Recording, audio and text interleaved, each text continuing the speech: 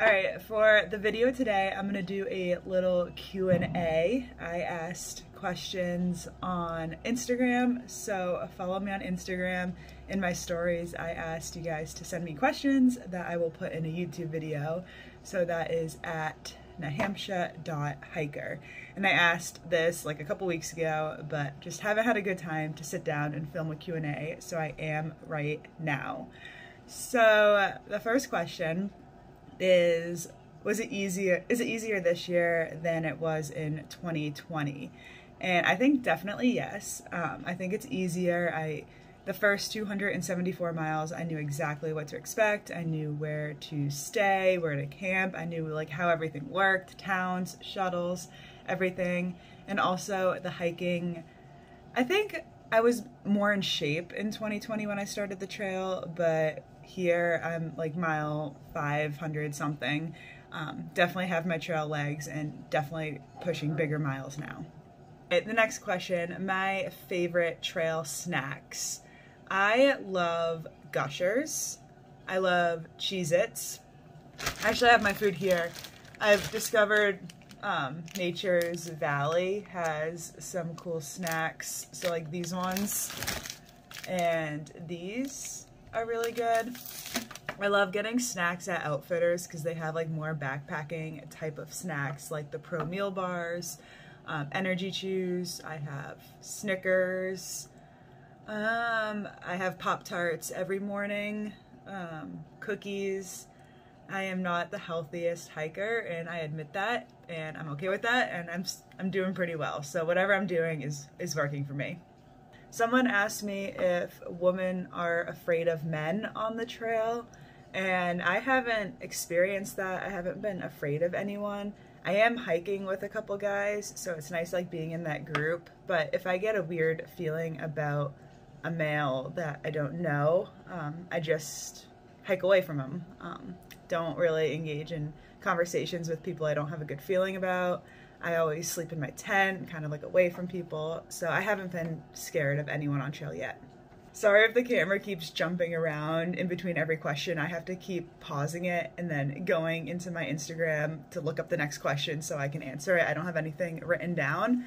But the next question is, how often do I resupply? And average, it's been every 3 days. How many times do I camp before I look for a hostel? Usually I do hostels when I need them. So when I'm running low on food, I'll start looking for a hostel. Or if there's a hostel that I heard really good reviews about, I definitely want to stay there. Weather, if we're gonna get crappy weather, I'd look for a hostel. But usually they just come at really good times, and I'm not afraid to just jump on any opportunity. I really do like the hostel experiences. That's where I hang out with people. That's where I get to chill. That's where I get to edit my YouTube videos, do laundry, buy food.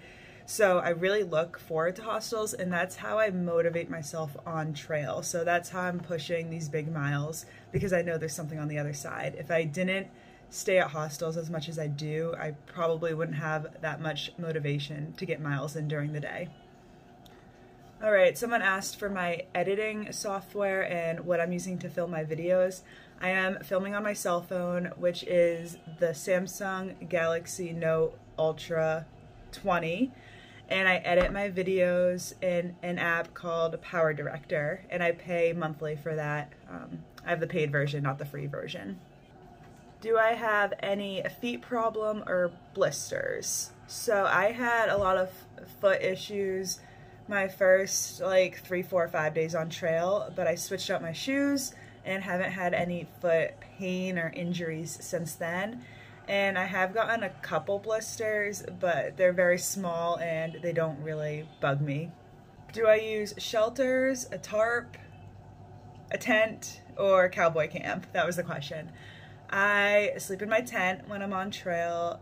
I slept in shelters when I was in the Smokies, and I slept in a shelter once outside of the Smokies when there was like tornado and high wind warnings. So just to be safe, if you're in a tent in really bad weather, there's always the fear of a limb falling onto your tent, and that can be really dangerous. So if there's really bad weather, I'll sleep in a shelter, but if it's nice, I'll sleep in my tent. That's what I prefer to do. How long does it take me to edit my videos?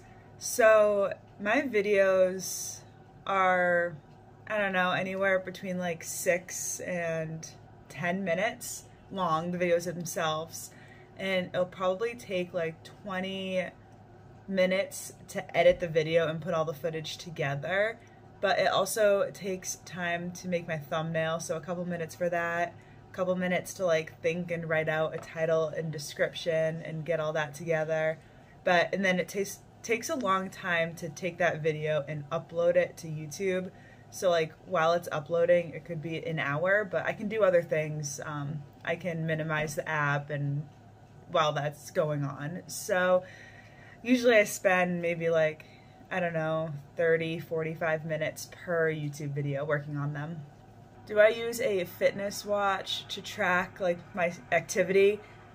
So this is a Garmin VivoActive 2, I believe, or 2 or 3. I just have it on. I don't track my activities, so I just like leave it on the home screen. I don't do anything special, and I just periodically check to see how many steps I'm doing and the time and elevation and stuff like that. I don't upload anything to Strava. I don't track my activities, but if you go into the Garmin app, it'll give me all my stats, like my sleep, my heart rate, my calories, and all that. So I like having the watch because I really like looking at my stats. I got a question if I was planning a PCT or a CDT hike next, and the answer is no.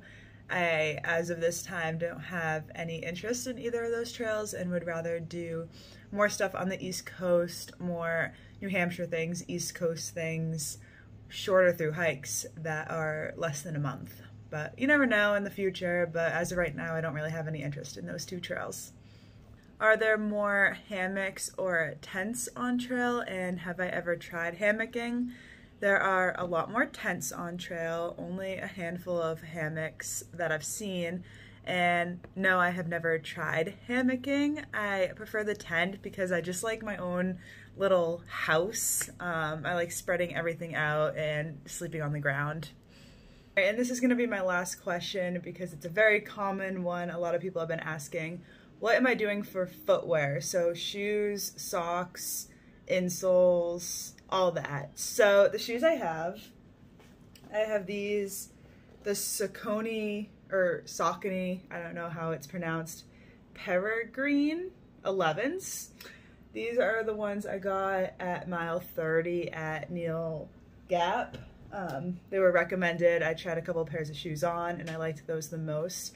They're actually a men's version, which works for me, and I'm looking to replace those soon with a fresh version of the same shoe because those are about probably 500 miles old now. So it's time to replace them. Socks, I use a sock liner. I use the Indingy toe liner socks, which prevent blisters. And over those, I wear Darn Tough socks.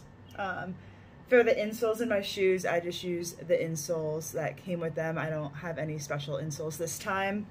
And I'm also using trail gaiters, so these just go over the shoe to prevent like rocks and dirt, sticks, anything getting in the shoe. So that is my footwear situation.